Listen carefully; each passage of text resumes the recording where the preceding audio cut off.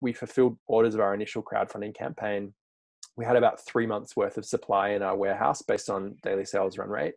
And then without us doing any of our own marketing or sales, we started to see our daily sales double day on day. And after 5 days, we sold out of that complete 3-month supply that we had in our warehouse.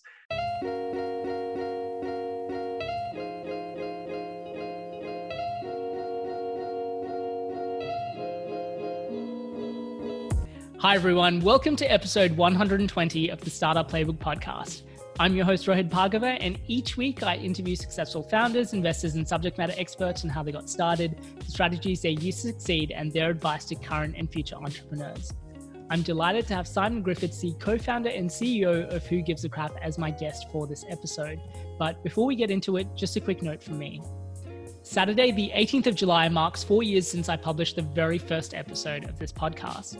It's been an incredible few years, and I'm extremely excited to keep bringing you lessons and insights from some of the best founders and investors from around the world for many years to come. I'll be publishing a blog post that will outline some of the lessons that I've picked up from podcasting over the last few years, but I wanted to take this opportunity to thank all of my previous podcast guests to date for trusting me to help tell their stories through the show, as well as a big thank you to all of you, whether it's your first download or your 120th, for taking the time to tune in and support the show. I'm extremely grateful to all of you, and it makes all the time that I've spent in putting the show together over the last few years extremely worthwhile. So thank you. All right, with that out of the way, let's get into this episode. So Simon is the co-founder and CEO of Who Gives a Crap, a subscription-based toilet paper, tissue, and paper towel company that donates 50% of its profits each year to help build toilets in the developing world. The company launched with a crowdfunding campaign in 2012, where Simon sat on a toilet for over 50 hours until they'd raised over $50,000, and the company has come a long way since then. They recently announced a $5.85 million donation to WaterAid, making it the largest donation that they've received this year, as well as the third largest behind Pepsi and HSBC globally over the last 2 years. In this wide-ranging interview, we covered everything from Simon's decision to give up his dream job to capitalizing on viral growth strategies that have helped them break the $5 million donation milestone, and everything in between. I really enjoyed this interview, so much so that I completely forgot to ask Simon about their experience through COVID until after the Q&A session at the end of this episode. So I highly recommend sticking around until the end of this interview. It's definitely worth the wait. Without further ado, here is my interview with Simon Griffiths. Simon, welcome to the Startup Playbook podcast, and thanks so much for taking the time to join us this morning. Yeah, thanks for having me. It's awesome to be here. So Simon, for those people that may not be as familiar with you or your background, do you want to share a little bit about your story and what got you here today? In how much time? We've got time. Okay. So I guess, yeah, the reason I'm here is that there's about 2 billion people that don't have access to a toilet globally. So we realized this about 10 years ago. The number was actually a bit bigger, about 2.5 billion. And we realized that it was also one of the slowest development goals in terms of the progress. And that's because toilets are kind of gross and people don't like talking about them. They're not dinner party conversation. And as a result, a lot of other development areas like clean water were improving incredibly quickly, while toilets were something that was being left behind. And we looked at it, and we also looked at the toilet paper industry and said, this is an industry that its marketing is fueled by puppies, pillows, and feathers, and things that are actually completely unrelated to the product.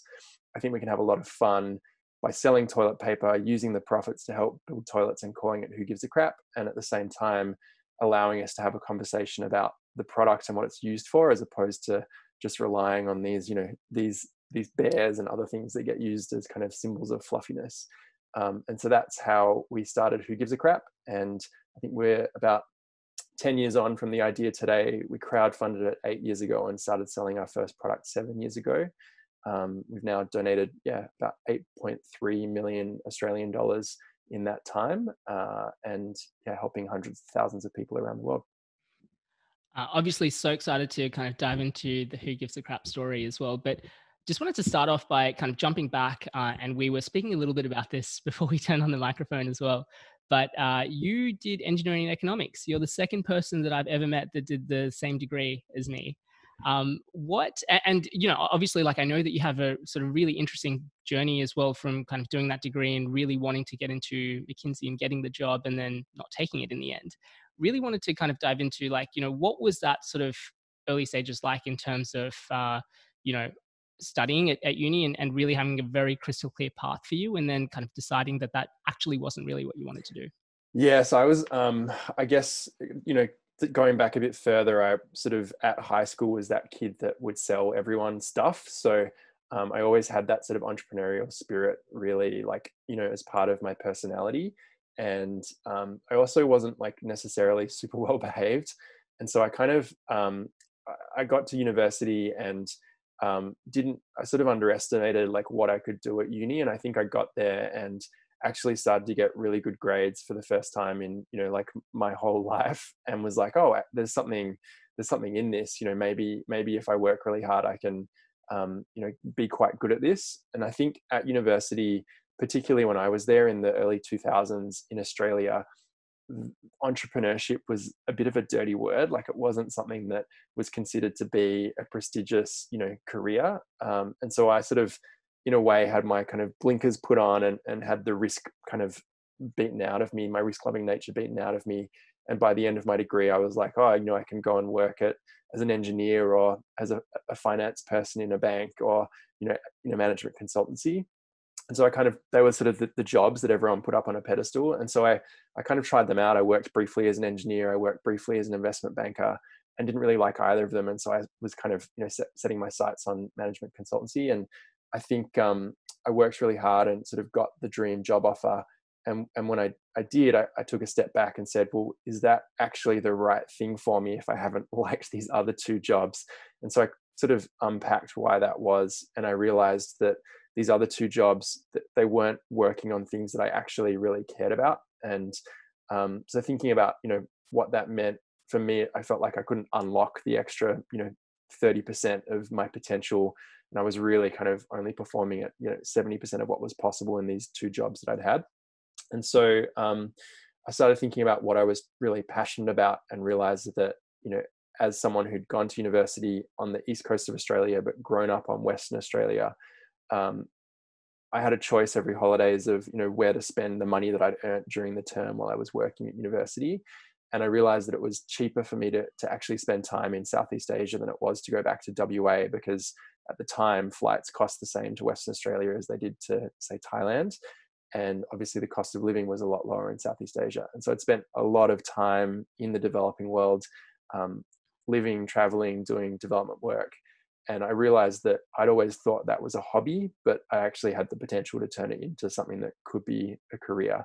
And so I ended up kind of turning down, this dream job that I'd worked for, and instead working in a nonprofit. So I kind of went, completely the other direction, moved to South Africa and worked on an education-based nonprofit. And I loved the outcome of the work that I was doing there, but realized that this skill set that I'd built up at university was not actually being, used, and someone who was less, hadn't had the same kind of time at university as me, would be able to carry out my job probably better even than what I could have done. And so I started thinking about, how I could apply the skills that I had, and the other loves that I had around innovation and markets and doing business. And really, that's when I realized that I could combine this passion of achieving outcomes in the developing world with those skills by working on businesses here in Australia and in the developed world, but using the profits to help achieve the outcomes that I was really passionate about. And so this is the third business that's kind of along that same vision that from the mid 2000s. Yeah, and I think it's really interesting as well, obviously, and we'll jump into this a little bit later into the interview, but, you just announced that you donated 5.85 million, which is an incredible outcome. And, obviously for someone that's looking at your story now, it seems fairly straightforward, but, you just mentioned that there were sort of multiple, different sort of business iterations and those sorts of things as well.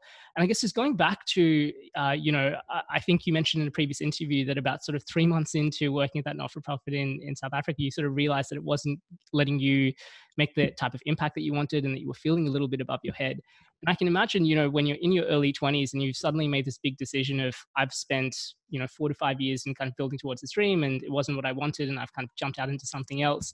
And you have to go through sort of multiple iterations of a business. At some point, I guess you must question whether you're kind of doing the right thing, or whether it's kind of safer to go back, or there's just, a lot of sort of ongoing questions in terms of the decisions that you're making and the path that you're on. Talk us through what that sort of process was like for you in terms of kind of staying committed to what you were sort of passionate about and what your sort of vision was, and it more being around the function and the type of way that you were able to do this, rather than, I guess, pursuing that mission overall. Yes, I mean, I was lucky for a few different things. First of all, being in Australia meant that, I had more of a safety net than what most people would around the world. But on top of that, I'd worked in quite well-paying jobs for someone my age over my summers. So as an engineer one summer, and then as an investment banker the other. And so I had a lot of cash in the bank, which meant that I could be a little bit more risk-taking with what my next move looked like. And I think that I'd sort of ruled out the corporate pathway and said, I know that I don't want to do that. And that was quite a hard decision to make. And so once I'd done that, there was definitely more kind of limitations placed on what the opportunities were in front of me. But I think the approach that I took was, very similar to a startup. It was like, how do I test whether my hypothesis on whether I will enjoy this is correct, and, validate that as quickly as I possibly can.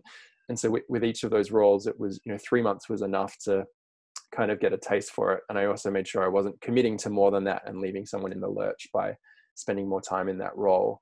But certainly, my friends were like, what are you doing? My parents were like, well, you've got a great degree and you've had this job offer. Like, why didn't you take it? And even, this last week announcing the donation this year, the $5.85 million, it's, there's been people this last week who've said, when you started this, I thought it was absolutely bizarre, but it's amazing to see that you've turned it into something that's genuinely having a lot of impact. So there are a lot of people that were, sort of scratching their heads, I guess. But yeah, for me, I guess I've always been a little bit stubborn as well. And I just knew that those other opportunities weren't the right thing for me. And I had to sort of find the thing that was right. Otherwise, I would never be really happy myself. And doing it in your early 20s is a great time. No family, no mortgage for most people. So you've got the ability to take more risks than what you do later in your life. And if you have to, you can always go and get that other job back. So yeah, I'm really glad I did it when I did, but it's also not necessarily an easy path to go down. Yeah, I mean, I think I've spoken about this on the podcast before. A lot of my friends actually had an intervention for me when I decided to quit my engineering job and jump into my first startup. And it can, and a lot of that comes from sort of a place of love and sort of people caring about you. And, if you were to objectively look at that in terms of the right decision, like they're doing the right thing by you more than anything else. But, for anyone who's kind of going through that process at the moment, what were some of the things that helped you get through that period where, things weren't as obvious or things kind of weren't as clear, or that you felt like, not that you had to justify it to other people, but I guess be comfortable in sort of the uncertainty down the path that you were taking down? Was there anything that kind of helped you through that? I think there was definitely, you talked about friends, and I there's certainly, a lot of my friends that had gone into more traditional jobs really didn't understand what I was doing. And so my friendship group sort of shifted towards friends who were tending to be going out on their own more. So a lot more kind of people with kind of creative careers where they're sort of having to make something and create, that pathway for themselves. A lot of small business owners, like my friendship group sort of shifted to people that were more empathetic with the challenges that I was naturally going through. And as a result, on the sidelines cheering rather than saying, what the hell are you doing? So that was a big one. I think the other big one was I had to figure out how to have enough money to survive. So one of the things that I did was I said, what's the highest hourly rate that I can earn? And I figured out that as a, post-university kind of undergrad student, I could tutor, but not only, tutor during the day, I could actually tutor in the evenings at the colleges. And so I'd get paid really good hourly rates, but could do it all in, after 5 p.m., which meant that I had still a 40-hour week and regular hours to kind of work on my own stuff and then have an income coming in from that after hours work. So I sort of set my life up so that there was more certainty around survival than I think what a lot of people can get into, credit card debt and all of that stuff, which was what I was trying to avoid. One thing that's kind of really sort of strikes me from our conversation, and obviously sort of doing a little bit of research on you as well, is like there's a lot of thought that goes into everything that you do. Launching a toilet paper business isn't probably the most obvious thing that people would sort of think about. What was that sort of initial stage of launching Who Gives a Crap? Like, where did the original sort of concept or the idea of that sort of come from, and what did the early days of that look like? Yeah, so as I said, this is kind of the third social business. So the first one was like a website that was a click to give and search to give website, which actually one of the Who Gives a Crap co-founders co-founded with me and a couple of other friends. The second one was a non-profit bar, and that taught me a lot of lessons because the non-profit business model was really challenging. And so that's where the 50% kind of twist on Who Gives a Crap's donation came from. But on top of that, I realized when that idea went from being kind of a pipe dream to something that was going to happen, that, bricks and mortar businesses are inherently hard to scale. And so I started thinking about what are businesses that anyone can use regardless of where they are. And was kind of thinking about that concept for a while. I think I saw Ethos Water in the States in the end of the 2000s sell to Starbucks. And this is all, pre-Tom Shoes, pre-Warby Parker. No one was kind of in the buy one, give one space. So Ethos Water was kind of the first big sort of transaction that took place. And that made me, think about, there's some legs to this. Like if you can find the right consumer product, then you can really, shift consumer behavior. And so I was just kind of thinking about that concept. And then 6 months later, walked into the bathroom and saw a 6-pack of toilet paper and had that quarter-second business idea epiphany that, was let's sell toilet paper, call it Who Gives a Crap, and use the profits to help build toilets. And I called 3 friends straight away and they all said, you've got to do it. And the third friend was Jay Hunt, who's one of the co-founders, who said, I've just wrapped up at, my job at a management consulting firm. Let me come and help on this. I'd love to get involved. And so we met at a supermarket and we went and looked at the shelves and said, we think there's something in this. Like, look at the other products that are here. It just, the way that this is marketed doesn't make sense. There's an opportunity here. Let's give it a crack.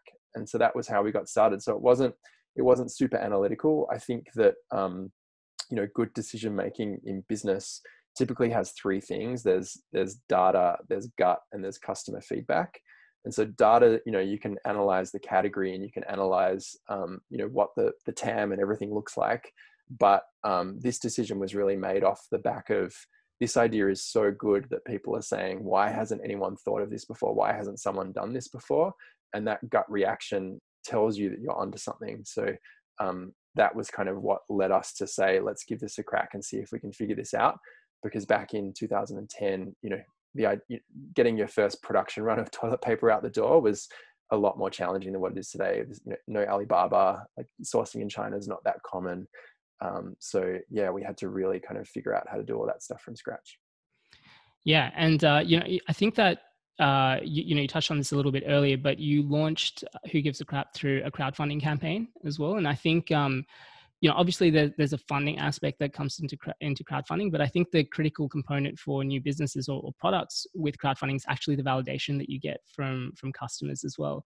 And again, do you want to talk a little bit about, what did that sort of process look like? And I think you had a really interesting story about spending 50 hours on a toilet during your sort of crowdfunding campaign as well. Do you want to share a little bit about what that story was like? Yeah, so I think, crowdfunding was a big test for us where we tested, a bunch of stuff earlier, brand names, whether people would buy online using Google Ads, from an online store that we'd set up. And we realized that we'd validated a lot of the assumptions that we thought were necessary to our success, but we couldn't get enough people coming through the store to really see, how big is the level of interest in this. And so crowdfunding for us was this test of let's get 1 million eyeballs on it and see what happens, what the conversion looks like, how people resonate with this, whether they're going to talk to someone else about it, whether they think it's a good idea or a gross idea, what that looks like. And so the crowdfunding campaign we set up with sales going into both Australia and the US as well. And so for us, it was a test of which market is the right market for us to focus on initially. And honestly, we thought the US was going to be the right market. It's a bigger market. online sales were much more common back in 2012. And the idea of subscriptions as well was, like quite well understood. And so we launched in both markets, but we found that, the Australian market actually had I should say, the other thing we did was we realized that, we were selling one of the most boring products in the world that had ever been crowdfunded.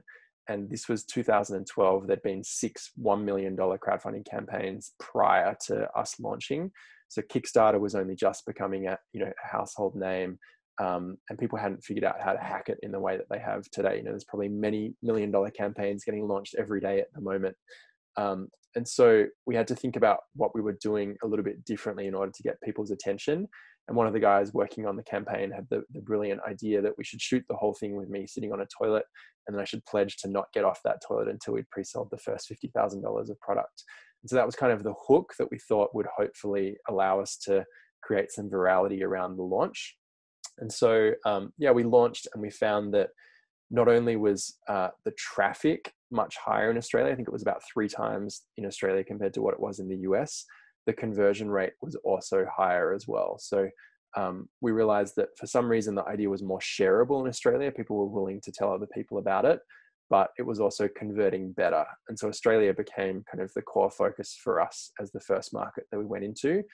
And we always knew that, this was an idea that to change the lives of millions of people would have to be global. So the US would always happen, but we wanted to focus on one market to learn about our customers, figure out production, build up a team, get our kind of team capacity and capability up before going and re-entering that market, which I think we did in 2016.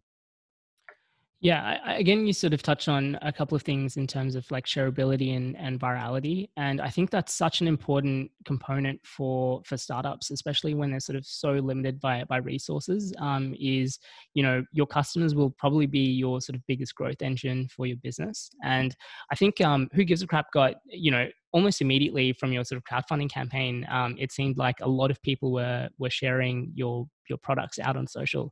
I guess, again, it was, I think you kind of mentioned this previously, but, it wasn't something that you necessarily expected. But I guess when you saw that happening, how do you sort of, I guess, like recognize that that's happening with your customer base, so you've got that sort of loyalty or engagement with them? And how do you sort of capitalize on that to make sure it's not just a one-off, but you can actually use that as a strategy moving forward?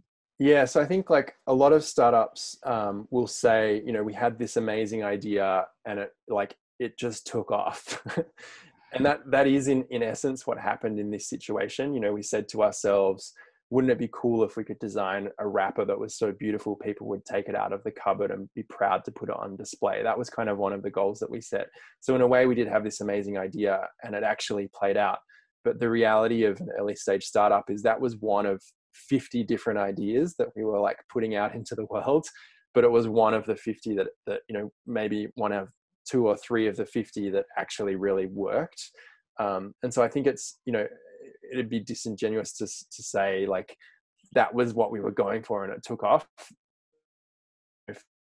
For the founders out there, we were trying everything and then focusing on the things that actually did work. And so when we saw, we fulfilled orders of our initial crowdfunding campaign, we had about 3 months worth of supply in our warehouse based on daily sales run rate. And then without us doing any of our own marketing or sales, we started to see our daily sales double day on day. And after 5 days, we sold out of that complete 3-month supply that we had in our warehouse. And that was because our customers were taking roles and they were, taking them to work, giving them to colleagues, giving them to friends and family and posting photos of it on social media. And it was the first time that a toilet paper company had ever been, shared to Instagram as something that people were proud of from like a brand advocate point of view. And so we realized at that point that we were really onto something. And so we started to think about, what else can we do in packaging, in how we're communicating to customers to create these moments that are unexpectedly delightful so that they'll want to take a photo of that, take a screenshot of that and want to share that moment with someone else, whether it's, through WhatsApp or a text message or posting it to social media. And that's sort of become, something that we think about. And I think a lot of companies think about now, but probably back in 2012, it was really, not the norm. And so the two kind of concepts we talk about there are packaging as a billboard. So every box that we sell is left on someone's doorstep, and it's this mini billboard on their doorstep. If they display it in their bathroom, their friends will come around and see it, and it's this mini billboard in their bathroom. If we do our job really well, then that packaging will get reused and gifted to someone else as wrapping paper, or like turn into a bonbon at Christmas from, the toilet paper wrappers around the core. So if we can do our job really well, then that billboard will continue getting, shown in people's houses after the life of the product has ceased. And then the other one is that, to try and deliver unexpected delight. And the idea there is that you want to give your customer a frictionless experience through all of the core, parts of buying the product. So you want to have the least number of clicks to get through your website to, go through the checkout. And once you've optimized for that, you can start putting little moments of delight through the customer experience that add that little bit extra compared to what you can get in a supermarket, where you're just buying product on shelf that's wrapped in plastic and have to throw it in your boot or like carry it home under your arm, which is a bit of a pain in the ass. And so you can think about what are the touch points that we have that those companies don't have, that we can start tweaking to make them really like beautiful, unexpectedly delightful customer experiences that people want to tell other people about. Yeah, I mean, speaking of the product, I'm proudly displaying it over my shoulder for anyone looking at this live or watching back to the video. And I think this might be the first time that a podcast has has toilet paper on display. But I guess it's a really interesting point around. I guess there isn't that much that you can innovate on the product itself. Toilet paper is toilet paper. How do you, as a business, sort of think about separating yourself out from the market, and also sort of continuing to stay ahead of the game as well, like in terms of defensively sort of building moats around your business?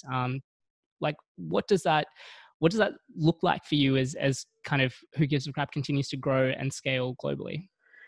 Yeah, so I think there's a lot to unpack there. We probably think about the business as having lots of different moats. So there's like a brand moat, a design moat, an impact moat. But the core kind of what you're getting at is that the product itself is actually pretty good. We don't need an 8-ply toilet paper. And so when we realized that, we said, we think we can make an environmentally friendly toilet paper that's actually pretty good. And the innovations, everything that sits around that, the entire customer experience. And so that's the brand, the packaging, the voice, the impact, all of the other bits and pieces, the delivery, the customer service.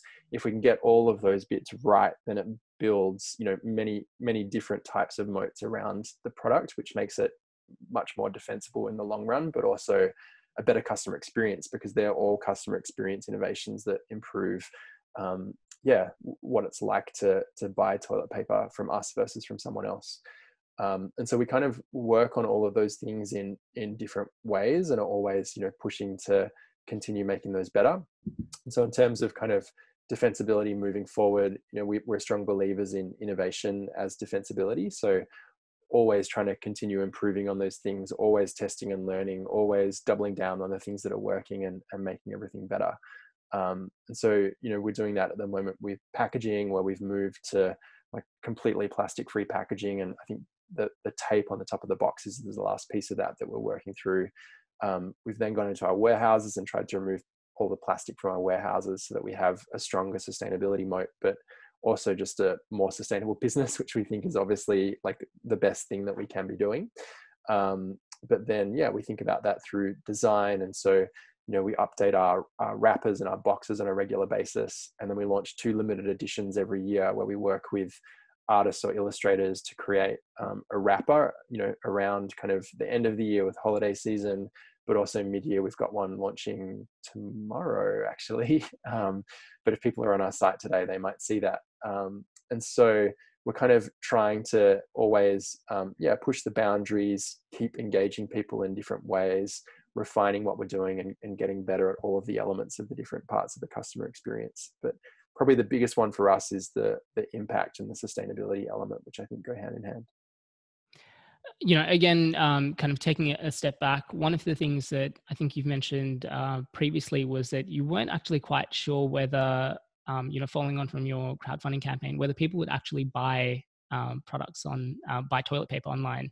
And I think you also mentioned that, you expected to kind of potentially pick up a deal with sort of a Coles or Woolworths or some form of department store, and that didn't sort of quite pan out and you were forced to go online. But one of the other things as well that I was sort of really interested to find out through your journey was that you actually developed Role Model, which is kind of more a B2B sort of play as well. Do you want to talk a little bit about what does that involve? And I guess, how do you sort of strike the balance or kind of devote focus between the B2B side of the business with the core sort of B2C?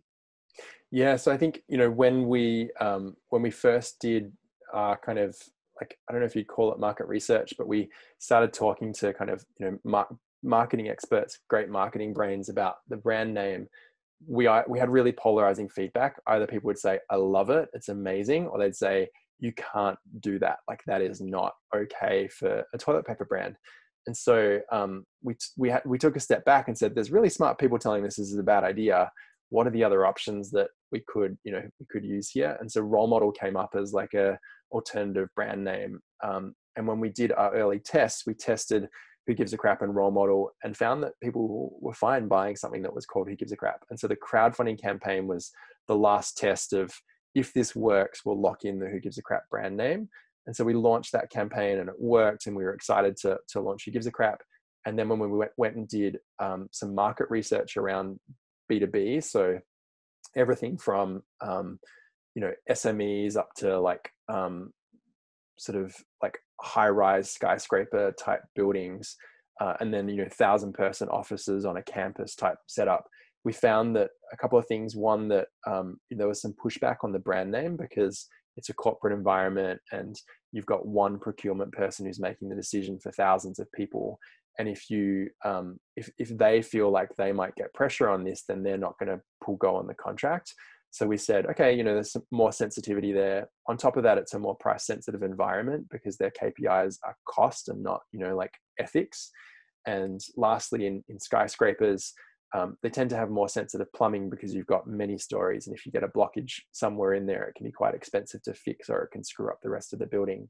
And so with all three of those things, we said, well, it makes sense for us to launch Role Model as a B2B brand that's a bit cheaper, a bit thinner tissue, so it disintegrates faster. And then we're not, we know that the customer experience on that product won't be as good as our regular Who Gives a Crap product, but because it has a different brand name, we won't have that, the less good customer experience on a thinner product washing over to kind of, 3-ply consumer grade product that we want to be selling and building that brand online. And so that was sort of where Role Model came from. And then the supermarkets piece you kind of touched on as well. We certainly thought that, when we started, again, direct to consumer wasn't a thing. I think Dollar Shave Club had launched their video 6 months before us. Warby Parker was in the really early stages of kind of testing out their business. I think they just announced a funding round, maybe, 6 or 12 months prior to us getting started.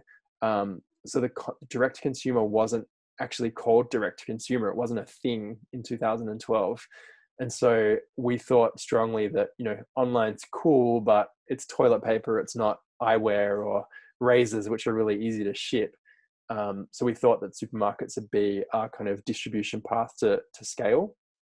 And we kind of didn't get any attention from supermarkets on the initial crowdfunding campaign.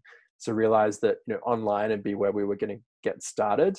But we thought that the B2B brand would be something that we could go on, knock on people's doors to try and sell them, to help build up demand and use that to ultimately allow us to get better at production, understand our customer more, and then, continue having a crack at supermarkets. But, whilst kind of executing, we saw that our online sales just took off. And after 18 months, we were kind of looking at them going, if we keep going on this trajectory, we'll hit the numbers that we thought we could do with supermarkets in 3 years. That's probably a lot better than having that supermarket contract and being beholden to a buyer. And if we can get there, then we can still do supermarkets, but be in a stronger position to negotiate when the time's right. So we're still not in supermarkets today. We're in a lot of independent grocers and IGAs in Australia, but not the majors. But it's not something that we'd rule out. We'd love to do that, but the time just hasn't quite been right for us yet. again, you kind of touched on the branding element around the name specifically, but really curious to know, just even from a brand messaging point of view for the business and kind of getting the tone of voice correct for a brand, it's really difficult juggling act, and I guess especially when you're kind of in the impact space, I guess there must be that sort of temptation to talk a lot or focus a lot on the impact of the business. But I think, who gives a crap, obviously through the name, but also the way that you kind of speak to your customers is very sort of fun and engaging as well. How do you what did that sort of process look like in sort of finding what that right balance is for you? And also how do you sort of leverage that to kind of stand out? Because it's something that like kind of really strikes me, and you kind of spoke about the innovation and moat around this. Like, I think that's one of the really interesting things that sort of engages the community around your business as well. Yeah, I think, impact for us is like, it's obviously the reason why we exist. So it's really important, but we also thought that, that people want to be made to feel good for doing good, first of all. So we wanted to move away from how, guilt-based kind of marketing had been done in the space prior. But on top of that, we felt like it was sort of the icing on top. Like, people had to love the product and love the brand for what it was, and then impact was just like, the icing on top. Let's make it great, and then we can add this extra little cherry. And so that's sort of how we thought about it, which means that it doesn't need to be a part of every single message. We want to have a brand that can be fun and engaging, and could potentially work without the impact, although I don't think it would work as well. And then, we can kind of sprinkle the impact on at the right moments where we can really add value. So it's probably, it's not something that we post about on our social media every month, for example, but we have these big moments through the year where, we know we want to do like a big announcement around end of financial year with our donation, and really kind of go deep at that moment. And then for the people that do want to go deep, throughout the year, we can have layers of information on our website. So there's a top layer that's very easy to digest, and then people can go deeper and deeper depending on how technical they want to get around what we're doing in the impact space. And so that's, I guess, sort of how we've thought about it. And then I guess, the kind of thinking around that came from one of our co-founders. So there's three co-founders. Jahan comes from a management consulting background. Danny comes from a design background and product design and design thinking. So he spent a lot of time at IDEO.org, the nonprofit consultancy. And that's a very kind of customer centric environment. So he's very good at thinking through, what that, how we think about the customer experience on all of those elements, and then pushed us very early to hire a creative director. So one of our kind of, first hires when we were less than 10 people, I think, was a creative director that has stayed with the business, since for many years now. And as a result, we've been able to kind of put the creative team at the heart of the business to allow us to have those creative ideas permeate through all of the different parts of what we're doing. And so that's probably a different approach to what a lot of companies take. Yeah, I mean, again, really curious to know from your perspective, just speaking on sort of hiring people. I guess for more traditional businesses, there's kind of the balance of, investing into the growth of the business versus the profit.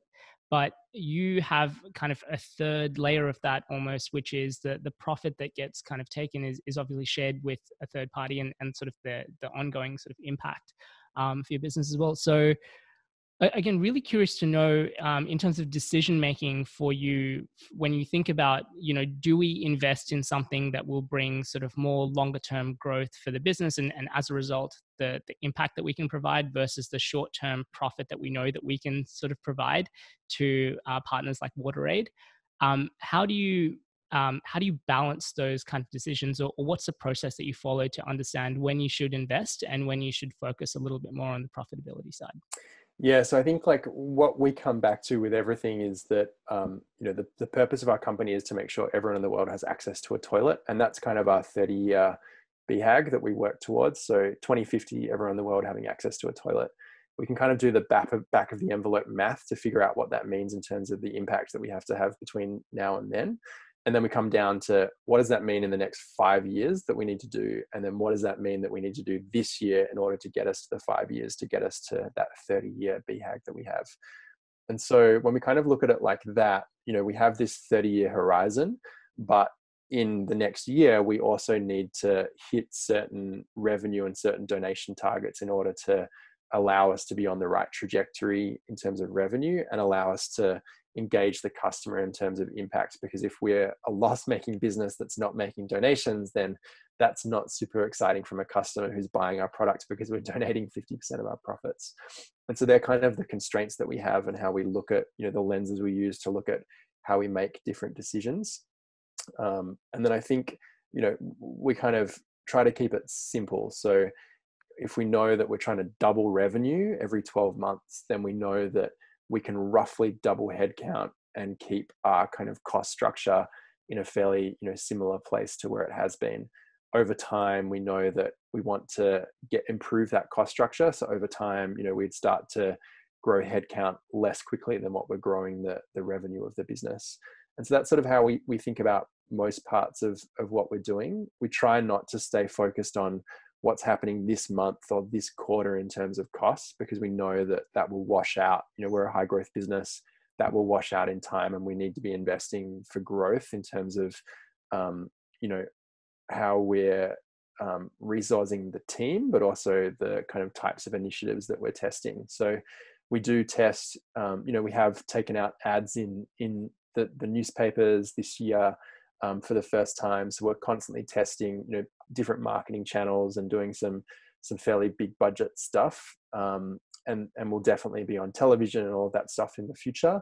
But it's really like finding the right time where we can take that next step and ratchet up based on, knowing that if we go too early, then we might impact the profitability of the business too much in the next year, which is something that we want to avoid doing. So it's constantly testing, learning, taking baby steps, going bigger on the things that are working, and just continually, ratcheting it up month after month.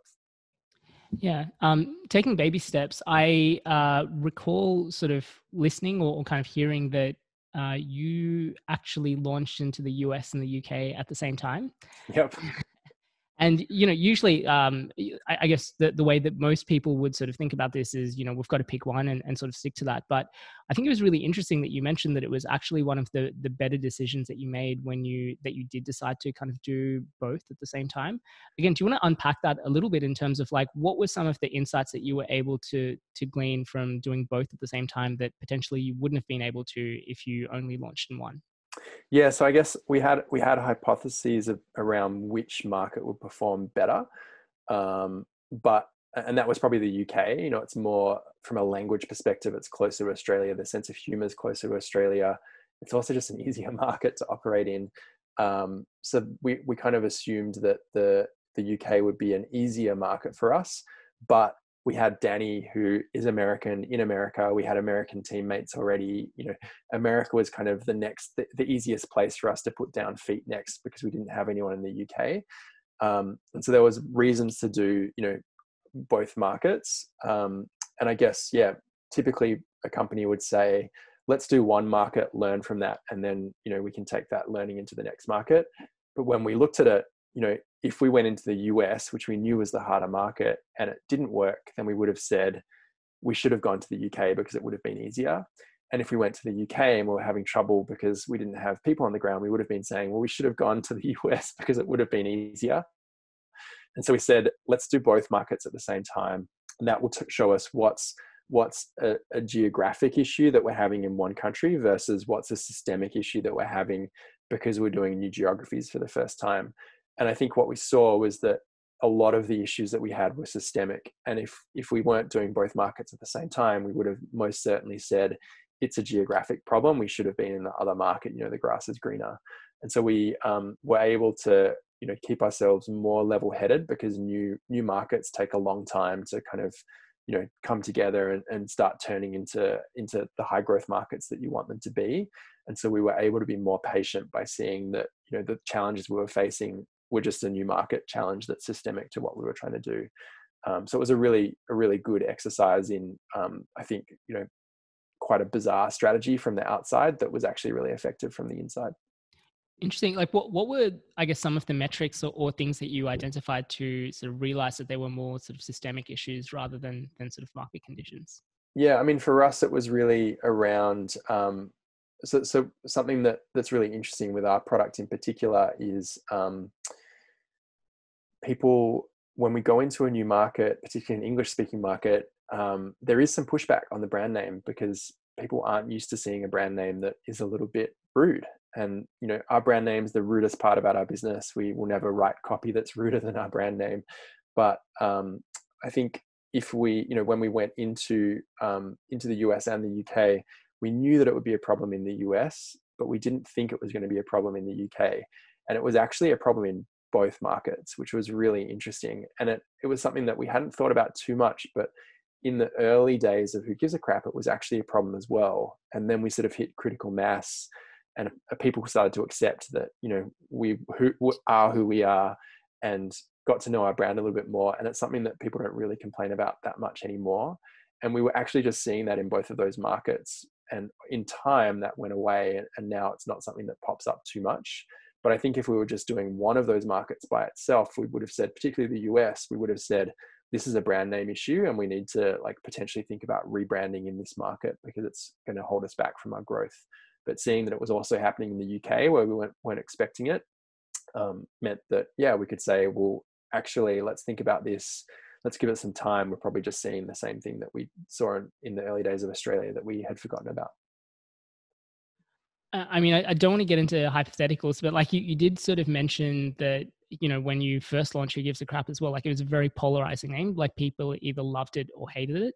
And I guess if you had picked another name like Role Model, which I guess is a little bit less polarizing in that sense, do you think that Who Gives a Crap would have been as successful in terms of standing out from the market? I guess what I'm trying to unpack is how important was it for you to have kind of those extreme points of view, or have people be that sort of connected to something that sort of while being willing to forego the people that didn't quite resonate with the brand name? Yeah, I think that when we think about what creates an idea where people go, this is so good, why hasn't someone done it before? We think about the lockup between the brand name, the product, and the cause, and that sort of triangle. And so if you take one, it's like a three-legged stool. If you take one of those elements away, the stool would fall over. And that's certainly how we think about it with, what that lockup looks like. So you could probably change the brand name and it would appeal to some people, but I think there's something unique about what we did with the Who Gives a Crap name that has really resonated, that I think has enabled us to be more successful than we otherwise would have been. So Role Model probably would have worked, and the concept would work without the impact piece in there, but I don't think, if you take one of those three elements away, it's not going to be as successful as it is today. And, obviously we've kind of mentioned a couple of times the $5.85 million donation, which again is a huge achievement, and sort of congratulations for not just having kind of that impact, but being able to be a bootstrapped company and being profitable, and yeah, thank you. having those kind of impacts as well. It's amazing, and I think a very inspiring story for a lot of people to really sort of learn from, and realize that's something that they can do as well. Again, from a business perspective, and I guess from a social perspective as well, how important has it been for you to be sort of transparent with those type of numbers, or kind of transparent in terms of the organization as a whole, in being able to make customers feel really comfortable, that when they do sort of make a purchase, that they are being able to sort of make an impact, and kind of know that they're having a positive impact every time they use the product? Yeah, I think it's really important. I think you sort of hit the nail on the head there.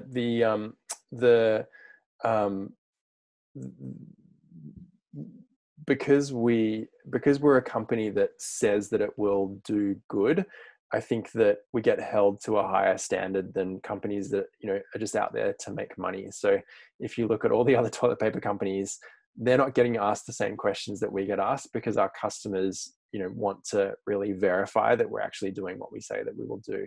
And so we realized that early on, and we knew that was part of the impact moat, part of the sustainability moat that we have in our business.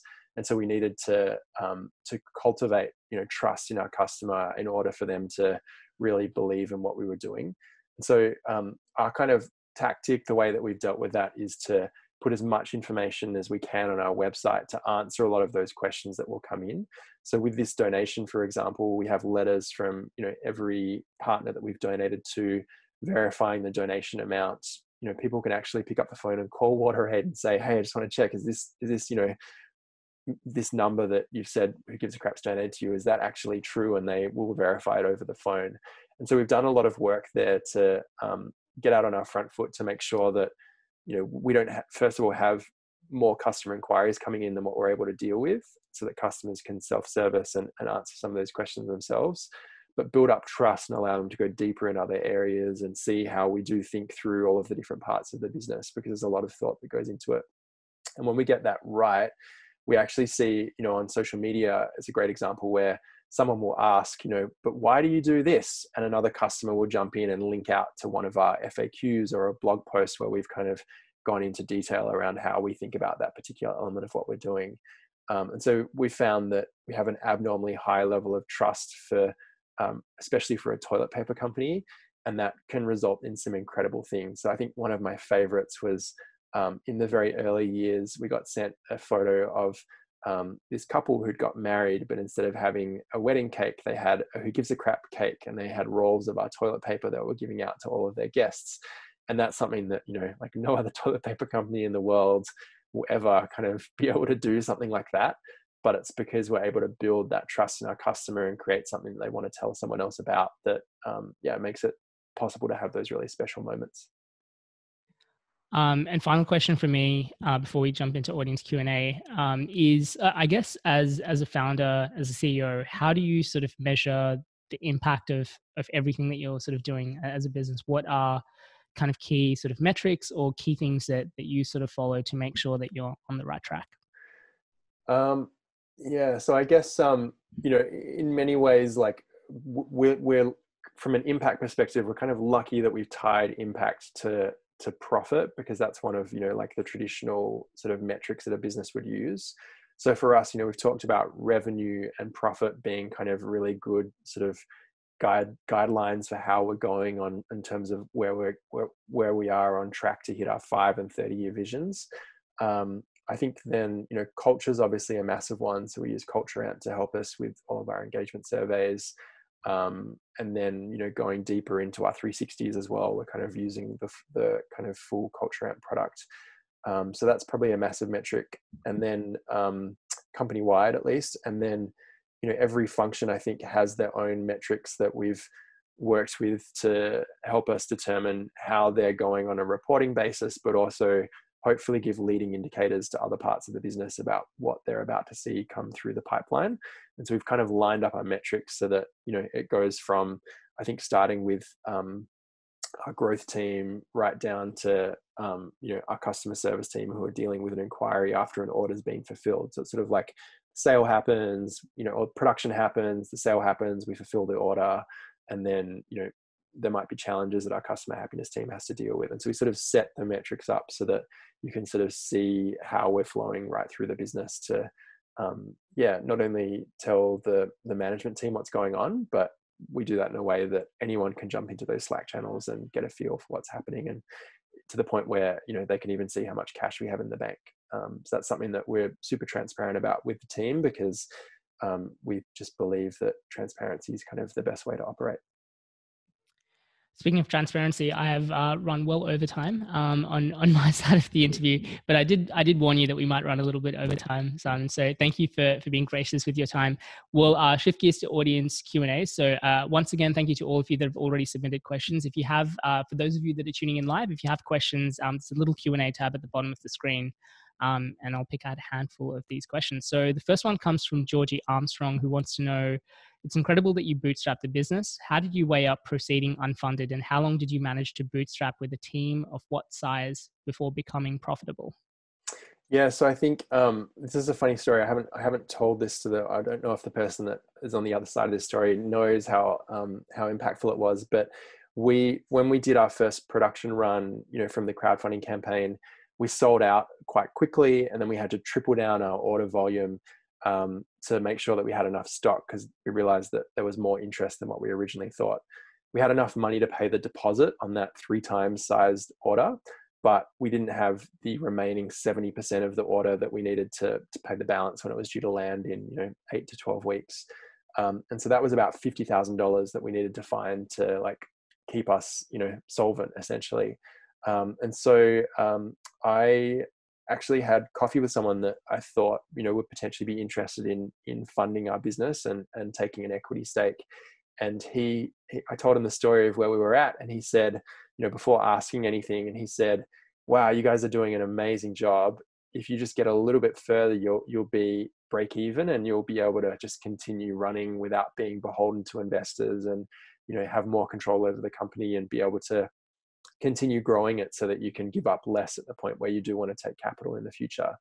And so instead of asking him if he was interested in giving us money, I just said, that's awesome advice, thank you, and went away and thought about it. And luckily, I think a week after that, I was having coffee with someone about, how do we get a philanthropist, how do we get money out of the business in the most tax effective way with the donations we're making if some of the organizations we're funding don't have a tax deductible status in Australia.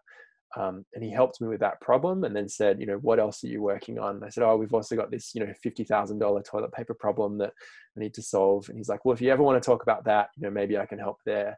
And so we had a coffee about that. And 3 weeks later, he wrote us a piece of a debt, basically, that was, unsecuritized, that was at an interest rate that was close to commercial rates, but he was still doing us a favor, honestly.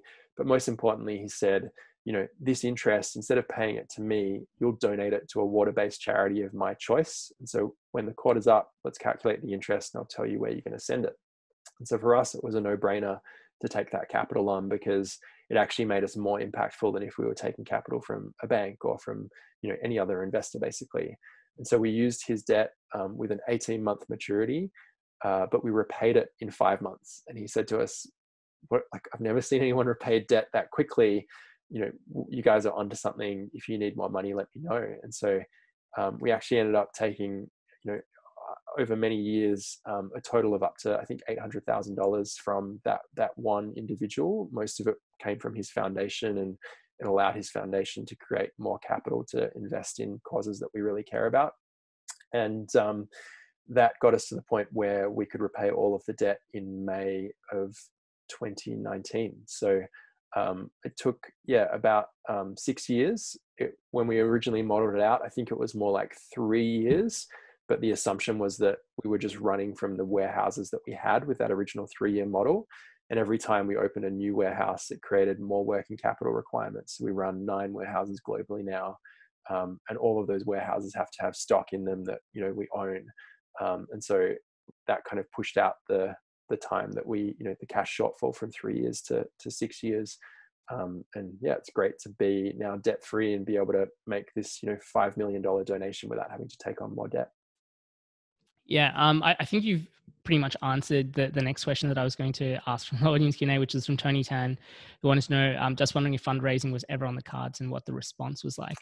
I guess really curious in terms of moving forward, when you sort of think about sort of the impact and the growth of the business, is that something that you think that you will be able to sort of continue doing on a bootstrap basis, or from some form of venture debt? Or do you think that potentially there's sort of opportunities for you to sort of look at more traditional sort of investing in the business moving forward? Yeah, and I should say, just to wrap up the last question, there was a headcount question in there. I think that got us to about 40 or 50 staff before we repaid all of the debt. But yeah, so in terms of financing, when we first started, we were like really gung-ho on like, let's go and get some capital. We also won a business plan, like a social business incubator in the US, and there was a business plan competition in there. And from that, we won a piece of convertible debt that we had in our business. And that convertible, was done on a like fairly traditional kind of American style kind of time horizon. But growing a business in Australia is quite different to growing a business in America. And so the time horizon, the trigger to convert, like all of the kind of core parts of the term sheet weren't really aligned to what we thought was the right way to grow a business in the Australian environment. And so we ended up buying that investor's debt, convertible debt, back from them at a very slight premium, so that they still, made a little bit of interest essentially on their convertible. But it taught us that we needed to be really careful with who we took money from, making sure that they were aligned to the horizon of the business and what we were trying to do with it from a mission perspective as well. And so because of that, we were like more cautious about taking capital than what we originally had been. And so we did have a little bit of interest, but not. I think again, the direct to consumer space, like Dollar Shave Club, had only just been funded. Warby Parker was like a breakthrough kind of funding announcement that you could potentially fund consumer packaged goods company with venture style funding. So in 2012, there just wasn't the same type of funding available for consumer products as what there is today. Interesting. So we kind of decided to bootstrap it because we thought that was possible. Interestingly, I think in the last 24 months, we've really started to get a lot of inbound inquiries from investors. So there is a lot of interest in the market in the space and what we're doing in the space, which is great. But we had a really funny conversation with, quite a well-known investor in the Valley who's actually friends with Jahan from many years ago. And he said to us last year, like when you guys started this 6 years ago, I was thinking, what the hell are you doing? Like, this makes no sense at all. But now, like, you've clearly built something that's incredible, and there's a lot of interest in kind of how you're going about it. So it just sort of highlighted that when we started, raising capital would have been really hard, but now we're at a scale where, the appetite's very different. So that option is there for us. Do we want to take it? I think comes down to, a mix of where we're trying to get to in that 30-year horizon and what's the right capital strategy to make that happen for us. And that's something that we revisit every, probably 12 months to think about what makes sense for us in the years ahead. And the answer at the moment is that we're happy as we are. Yeah, sometimes having constraints forced on you, like funding not being there or not having those sort of deals from Coles or Woolworths coming through, sometimes work out as the best possible sort of outcomes for the business as well. Next question I'm going to pick is from Cynthia Wu, who wants to know what's next strategically for Who Gives a Crap? More toilet paper market share or another paper product? And I know that you've got 2 other sort of product lines as well. So I guess more broadly, how do you sort of, when you think about the growth for the company, how do you sort of think about sort of further embedding yourself in the market versus looking at opening up more revenue channels?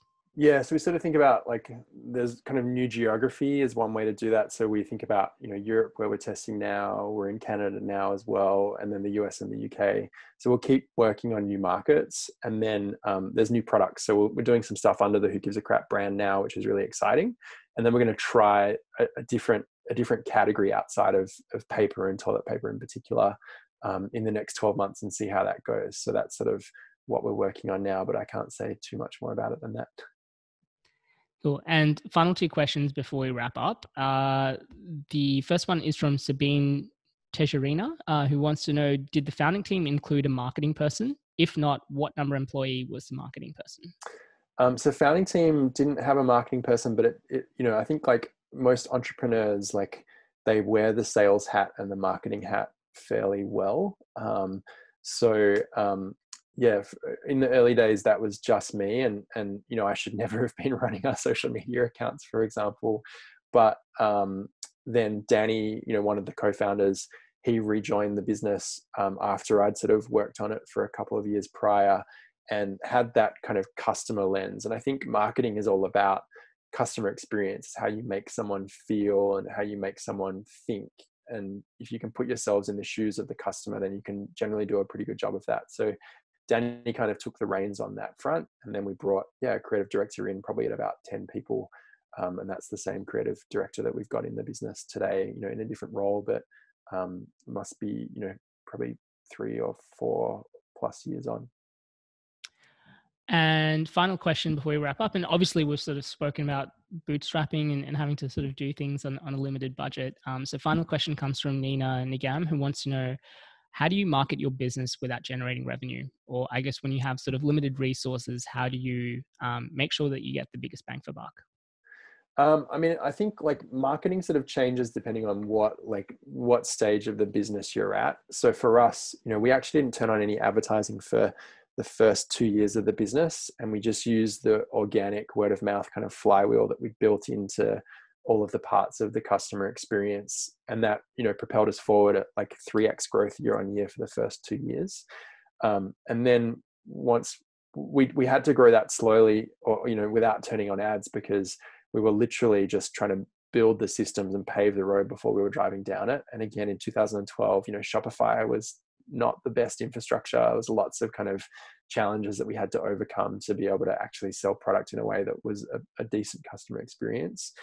And so when we kind of paved enough road for us to drive down and given us a bit more room, then we could turn on ads. And so, I think when you're doing that for the first time, you want to look at ads that are going to give you a really direct return on the money that you're putting in. So, Facebook and kind of Google are great places to do that, because you can track the sale and make sure that you're profitable on every sale that's coming through those platforms. So you can then use that to build up, more and more traffic. And then as your kind of returning customers come through, you start to be able to build up a bit more capital to be able to play within other channels that are less easy to track. And so that's sort of where we're at as a business now, where we can start to move into less kind of performance focused or direct response channels, and see the benefits of that come through over a longer time period.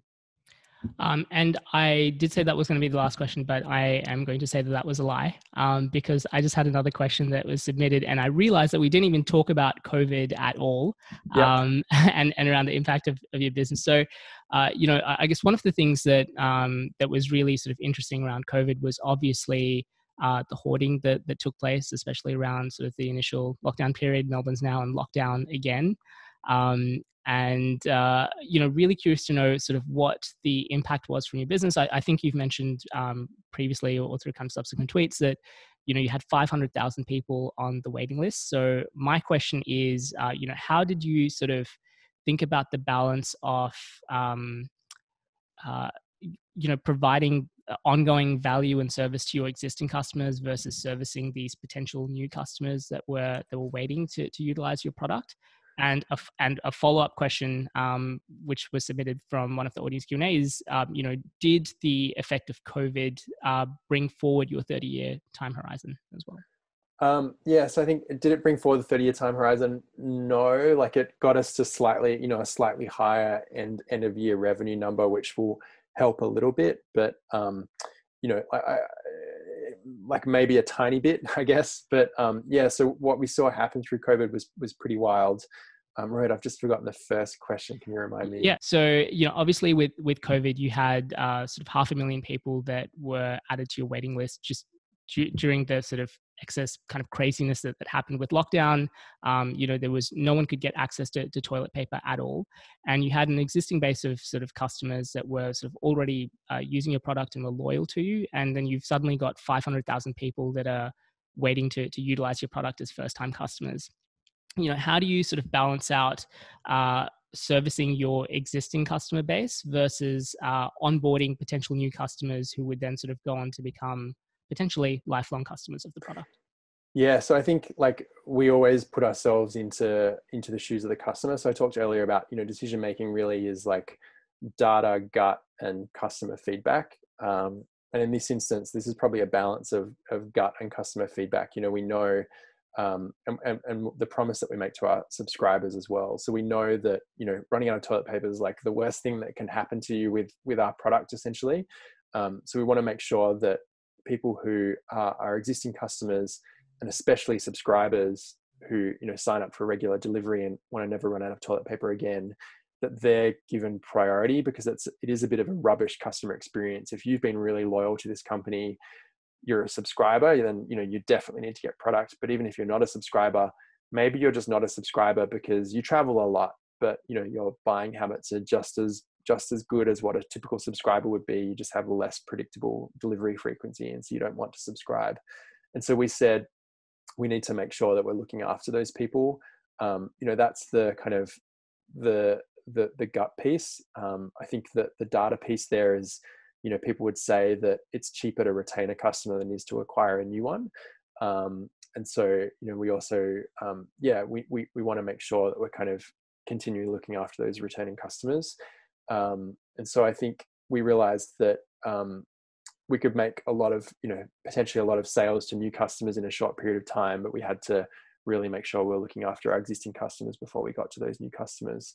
But yeah, overall, I think we ended up kind of turning our website into an invite-only version of its store.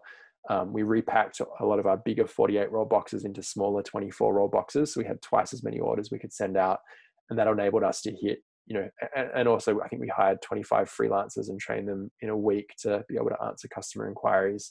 And that enabled us to hit a much larger percentage of that email list as quickly as possible to try and get, as many people as possible through the business and service both the returning customers, but also hopefully add some new ones in there. And so I think we ended up adding in more new customers in that time period, probably than what we would have done maybe even over the rest of the year, just because it was like a bit of a black swan event for toilet paper as well as the rest of the world. Yeah, and I feel like I could talk to you for days, but I'll promise this will be the last question from me. What did that sort of feel like as well?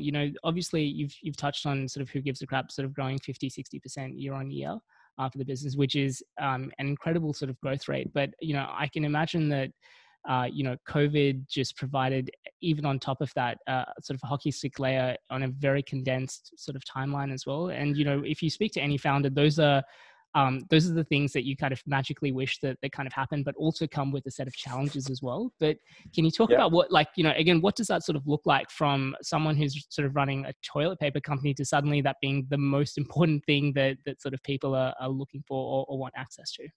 Yeah, I think it was a really challenging moment. I mean, we normally grow, at about 100% year on year typically. So we're kind of used to high growth, but you only hold a certain amount of inventory in your business at any time. So you can't deal with these like extreme spikes. And we were seeing, we saw, I think in Australia, we saw on one day 100% increase in daily sales, the next day a 400%, the day after an 1100% increase.